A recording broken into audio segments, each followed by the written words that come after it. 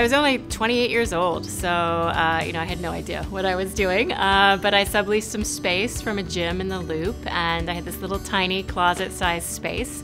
I still remember the day my first manual therapy table, brand new, came, and I thought it was like the best day of my life to date. So it was this tiny little space, and when I wasn't there, the guy who worked for the gym, who handed out flyers on the bridge, would sit in my space, and I'd have to try to kick him out of there when I needed to see patients. And I still remember several embarrassing situations where I couldn't get him to leave and I needed to see one of my patients. Well, the practice was sort of slowly growing over these next few years, and I was able to establish my reputation with a few physicians, but the lack of parking and sort of not being in a residential neighborhood presented some challenges for growing the practice. It was tough to reach all the people who worked in the area when these were the days before the internet exploded and the Yellow Pages was really the prevalent way of finding businesses. So at some point, one of the primary care physicians who'd been sending me a steady flow of patients, she let me know that she was going to be moving up to Lincoln Park and suggested I consider opening a location in that neighborhood. So I found a small sublease on Lincoln Avenue just south of Diversey, and after checking in with a few other referral relationships, I took the leap and moved.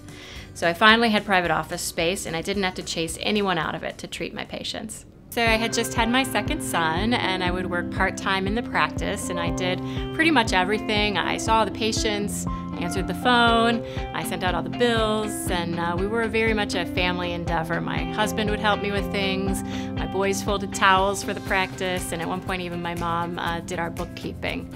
So in this time frame we were really starting to grow. I still remember that first patient who came in. I asked her how'd she hear of us, and she said she'd just heard we were good. I had met Imelda Harper a few years prior, and we would connect every now and again. And so when I was ready to bring in a staff therapist, she started with me part-time. She eventually transitioned to an independent associate, which I had always dreamed of, a small practice where therapists collaborated and sustained independent practices under one roof. So we do have a few other associates now, but Imelda, she's still with us more than 15 years later. So by about 2006, I was ready to sign my first real lease, and we built out our first clinic, which was on Southport across from St. Alphonsus Church. So we didn't need all that space in the beginning, but over the next 10 years, we grew into it and then we outgrew it. My boys grew up in that space, hanging out in the basement on summer mornings while I would see patients, and then we would go on excursions in the afternoon. And I had just many excellent therapists who worked with us during this time, frequently starting with us right out of school, including both Stephanie Penny and Joe Asher, as well as Megan Bettison Pace. She started with us out of college as an administrative support and eventually progressed to serve our office as a billing manager. So as the practice was growing and maturing, I started increasing my involvement with local professional groups and doing some networking.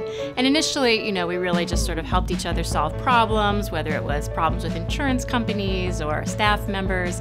But over time, I really realized that patients needed an advocate for their ability to access our services, and that led to me becoming more involved. So early on, I served as president of our local group, the Illinois Network of Independent Physical Therapists, and we would work on issues such as avoiding conflicts of interest in patient referrals, as well as advocacy on increasing the amount of therapy that Medicare patients could access each year. In 2014, I began serving on the board of the private practice section of the American Physical Therapy Association, and I'm currently finishing a term as vice president. The Medicare therapy cap fight took decades and an entire army of advocates, including therapists and patients, but we were finally successful in 2018. It has been gratifying to see the awareness of the benefits of physical therapy grow in recent years, and we have had multiple advocacy wins recently, including patients now being able to access our services without a physician referral in Illinois, also achieved in 2018. It really reinforces the lesson that advocacy is a marathon, not a sprint, and the cause you take up today may be carried across the finish line by the next generation of advocates. As your staff grows, you realize that you need to create opportunities for them in their careers if you want to keep them. So in 2014, we tried a satellite clinic back in the Loop area. I had developed many relationships in the physical therapy world through my advocacy work, and I knew the owner of Physical Therapy Chicago, a therapist-owned clinic founded by Peter McMenamin and Jim Milder back in 1986. So Peter was looking for opportunities to retire from private practice, and after a few months with a trial clinic in his location, we could see that our patients would come see us in the Loop. And so I worked with Peter to acquire Physical Therapy Chicago. One of his staff therapists, Susan Hardin-Rocchini, stayed on with us for a time and continued to serve the loyal patients of Physical Therapy Chicago.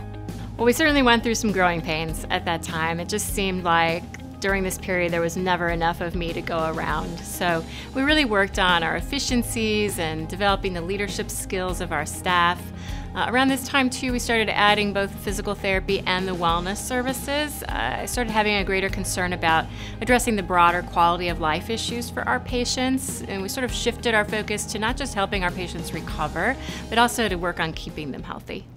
So as our services broadened, I began to feel that our name no longer described all that we did and was limiting our opportunities for the future. So we rebranded as PhysioPartners in 2016 to better reflect the ways in which we partner with both our patients and our staff. And that same year, our lease on Southport ended, and so we had the opportunity to move to a more flexible space that was all on one level. So in July of 2016, we moved our Lakeview clinic to its current location on Lincoln Avenue. You know, one of the things I never expected opening a community-based practice was just sort of the depth of relationships you build with the people in your community. You know, for some of these patients, we've seen them for their entire adult life. We celebrate their victories and shed tears at their losses. We've watched some patients grow up and we've lost others. So it's just been such a gift to share in all of this, and we're just honored to be a part of it all. Yeah, what does the next 20 years bring for PhysioPartners? You know, now I look for opportunities to share these gifts with our staff, to continue to develop their clinical and their leadership skills so that we can continue to serve the community and the profession for many years to come. Physical therapy just has so much potential to solve some of the serious problems in our communities and in our healthcare system.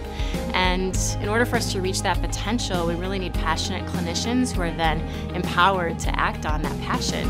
So I've worked to create a space, you know, to help them develop their careers and practice at the highest level of their skill set. And I'm just excited about the impact that that can have on our community and the profession as a whole.